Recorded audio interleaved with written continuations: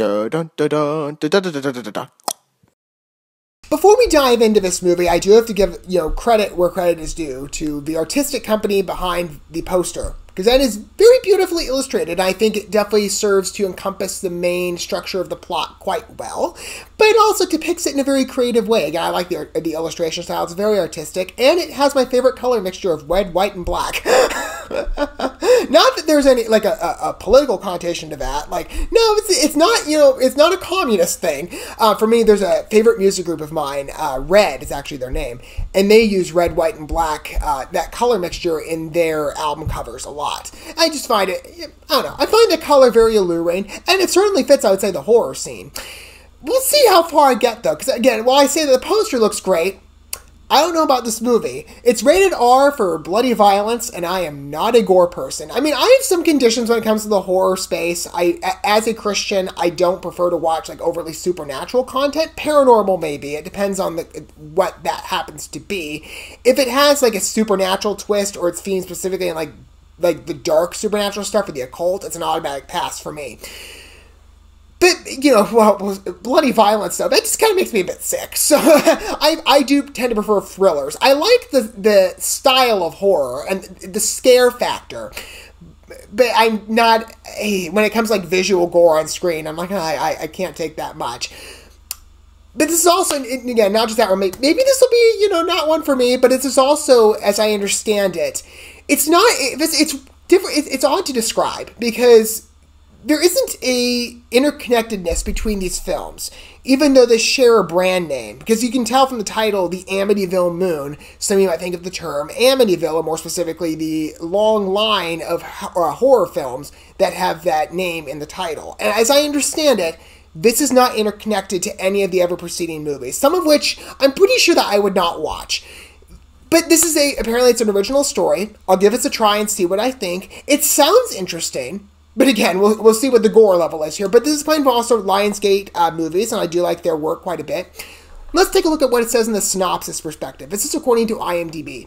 As Alyssa and Karla try to escape from the church home that holds them captive, Karla is slaughtered by a vicious semi-human creature. Okay, they say the moon. I'm assuming from the creature perhaps a werewolf, although it looks slightly a bit different, like the jaw seems a bit longer. But it has essentially, like, the half-human, wolf-like appearance.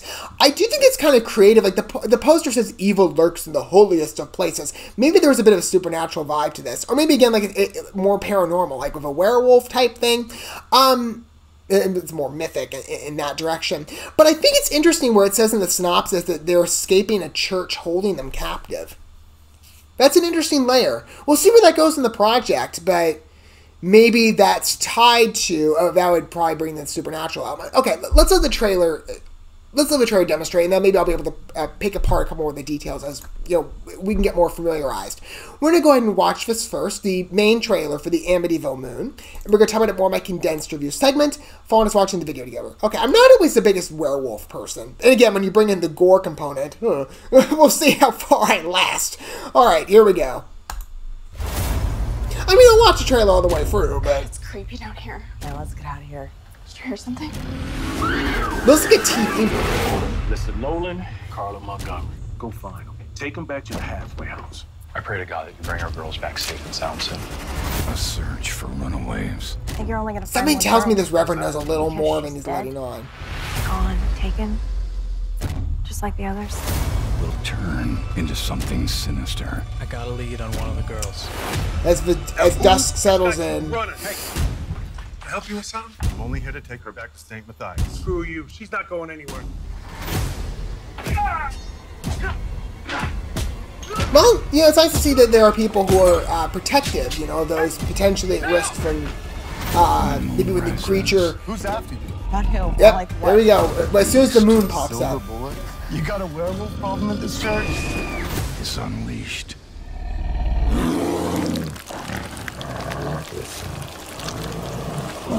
There's your werewolf. The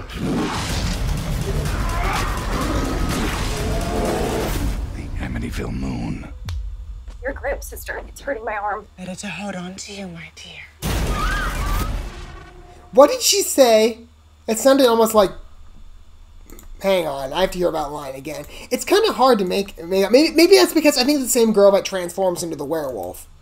And it's definitely a werewolf, as they say. Well, they acknowledge the silver bullet. You know, that is, as I understand it, that's a particular element into killing a werewolf. I mean, Doctor Who had that tie-in back in like season 2 or whatever, with the werewolf episode that one did.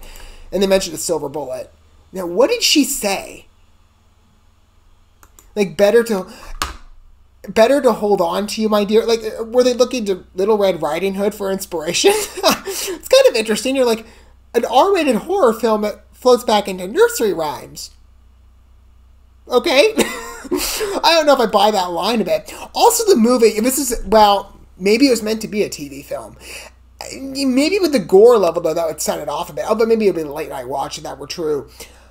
Because I watched this, and it feels more like what you would watch on, a television set for just like a 90-minute TV movie. And it's about that length, 92 minutes. I would see that justifying, again, more a TV audience, maybe with some of the gore pulled out. Because it doesn't register to me like a cinema movie. I don't see it. Maybe it's because I watch a lot of TV movie trailers. I'm used to maybe the floating camera, the lower budget look to it. But even the way it's shot with some of the characters involved. Now, the trailer didn't get too bad in terms of the gore level. You could see, though, hints of it going in that direction. I was going to say with the werewolf. That's clearly a werewolf, as I said. That looks like it doesn't look as much like a wolf to me. It looks like a human hyena. That's kind of what it looks like. I don't know. It looks like a lower budget horror movie in the Amityville line. And from what I understand on IMDb, at least, IMDb has it currently, it's sitting at 176 reviews. I'm looking at this at 2.5 out of 10 stars. That's not the most promising, and that does kind of reflect more so what I've seen in a lot of TV movies. This just has that feel to it. Again, the poster looked great. The poster almost looked like a graphic novel cover in a way, just the way it was illustrated.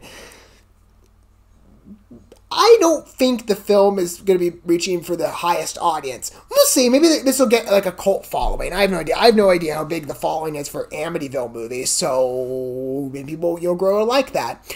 As far as the escaping from the church layer, or I guess the church that holds them captive, that could be, a reference. For example, with the Doctor Who episode that I referenced a little while ago, there's, what was it in that show? It was like it's like some order of like martial art monk people or whatever, and they had a wolf that a werewolf, I guess, that they kept at the basement in a cage for the right time.